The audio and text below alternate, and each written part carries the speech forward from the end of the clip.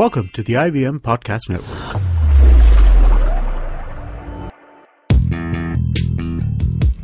Welcome to Paisa, Vaisa with Anupam Gupta. This show is a way to help you navigate through the world of money, where to save, how to earn, what to invest in. All you have to do is ask. Here's a question for you, Anupam. Hi Anupam, my name is Tanvi. I keep hearing a lot about SIPs.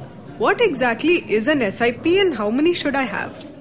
And SIP stands for Systematic Investment Plan. Systematic because there is a system, there is a method. Investment because you're investing in a mutual fund. And plan because an SIP runs for a year, 2 years, 3 years or 10 years depending on how long you want it to run. So it's called an SIP because there is a system by which you invest into a plan. And how many SIPs depends on how much you can manage. There's no right or wrong answer for this question. It should be enough so that there are not too many of them and there are not too few of them. And it also depends on how much money you are allocating, say in an equity mutual fund or in a debt mutual fund or even in a gold mutual fund if you think gold is a good place to be in.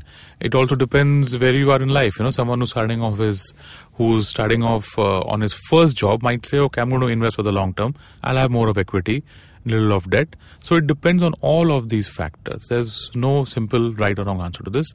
Have enough that you can understand. Don't have too few that you miss out on certain opportunities. Thanks so much for listening. That was Anupam Gupta on Paisa Vaisa. If you have any money-related questions, you can tweet to us at IVM Podcasts or email us at paisavaisa@indusvox.com. No material on this show should be considered as financial advice. The material on this show is for informational purposes only. Please consult a financial advisor before taking any investment decision.